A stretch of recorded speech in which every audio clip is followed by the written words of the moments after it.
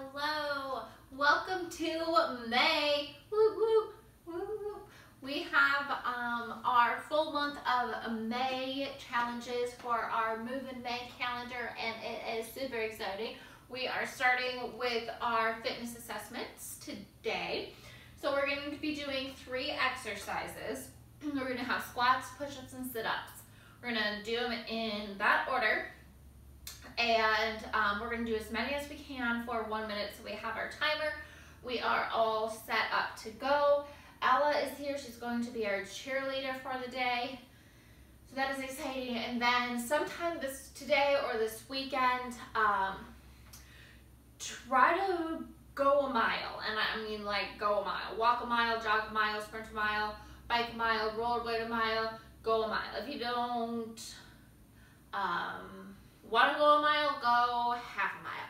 Time it, write it down, because we're going to be working hard through the month of May to try to beat our numbers and make some improvements. So you don't have to show these numbers to anyone. You don't have to, there's no you should be able to do 50 squats. I don't know. There's no recommendation that you should be going to. So just do whatever you can in the minute. And then for the mile, you might have a mile mapped out already with where you live. That's great.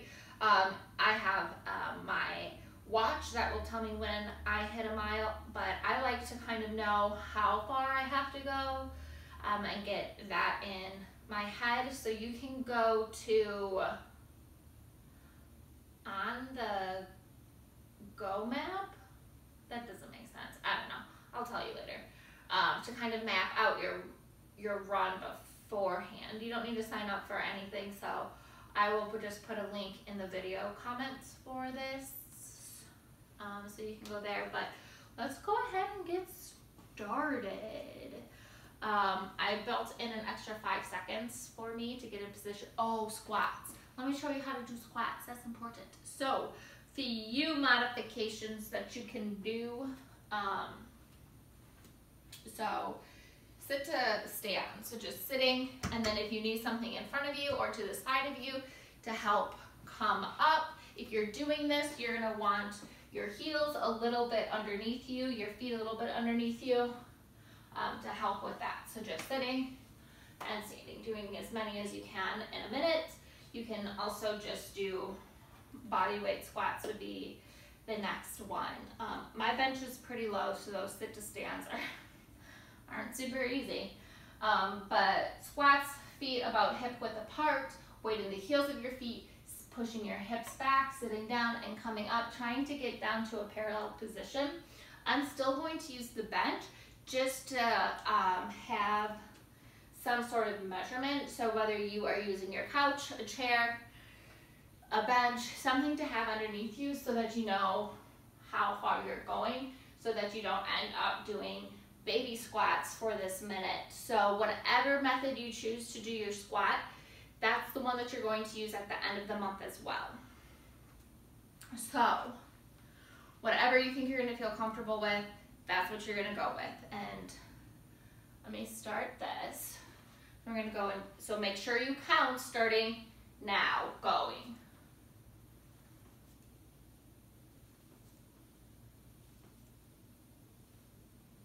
We're going as fast as we can here, trying to get as many in as we can.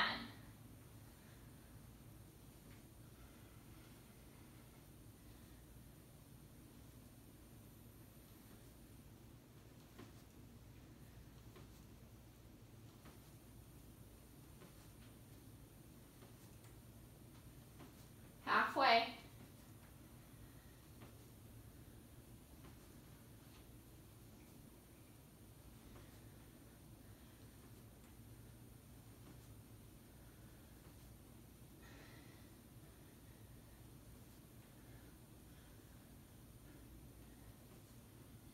Seconds.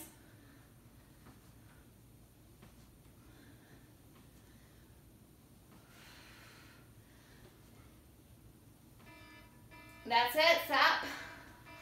It's not very loud.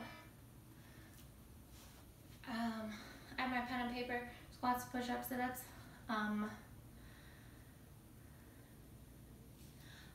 47, I think. I don't know. Might have to go back there and count. So our next one is push-ups. So you can do those standing against a wall if you want to. If you choose to do this method, just mark how far away your feet are from the wall, because the farther your feet are away from the wall, the harder it's going to be. So when we come and retest at the end of the month, you want to make sure that you're from the same spot. You can also use the edge of a bench like this to do your push-ups. Even if you want to do them like that from your toes, you can do that too. And then the final option would be just straight down on the floor. So from your knees or from your toes down at the floor. Hands should be a little bit wider than shoulders, kind of right underneath your shoulders. And again, try to use the method that you're going to be able to get a full movement through. So coming all the way down to your chest here, or your nose to the wall up there, or again, chest down to the floor. So whichever way, we're going to get started now. So make sure you count these again as well. And here we go, begin.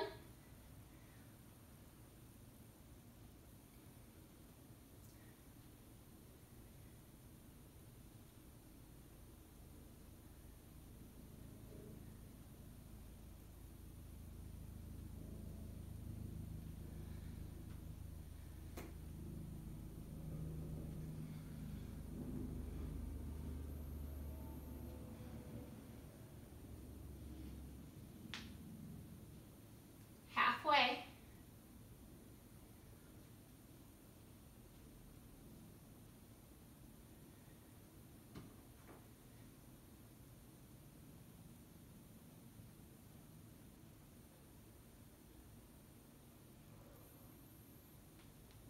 Ten seconds.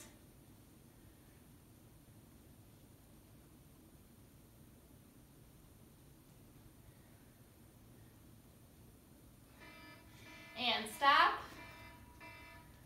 Oh, that is annoying. I think I got 27, just in case you care. Oh. Okay, and then our final one are going to be sit-ups or crunches. So I have my feet underneath the couch to help support that. You can have someone stand on your feet or just not. I think it's easier. And then doing either a crunch, trying to get your shoulder blades off the floor and back down. That's your option one. Otherwise, doing a full sit-up is option two. I'll be doing a full sit-up, but we'll probably be using a little momentum. Try not to do that, okay? But here we go. This is our last one. In 3, 2, 1, go.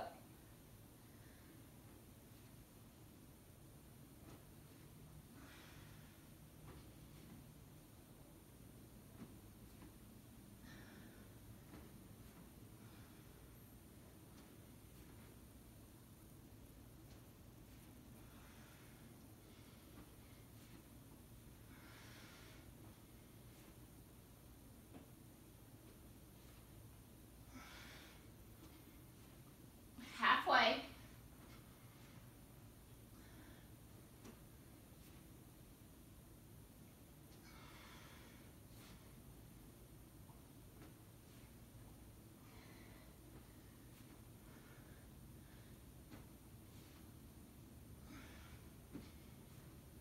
Ten seconds.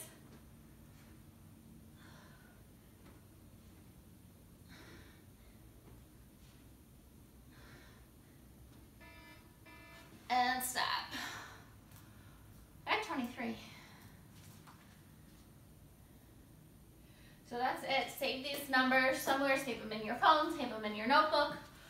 Put them down somewhere so that you have those to refer to at the end of the month. If you want to do a weigh-in, you can do that as well.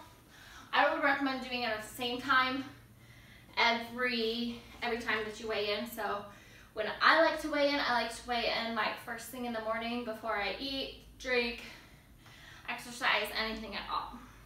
So just the same time. So if you're gonna do that, I would recommend doing that tomorrow.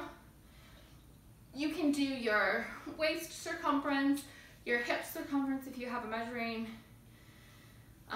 thing for that, or stick with this. Don't forget to do your mile, and we will check back on Monday for some goal setting and mental movement on Monday. Wow, mental movement Mondays in May? Can you even believe all of those M's? That's a lot. So have a wonderful weekend, and we will see you on Monday.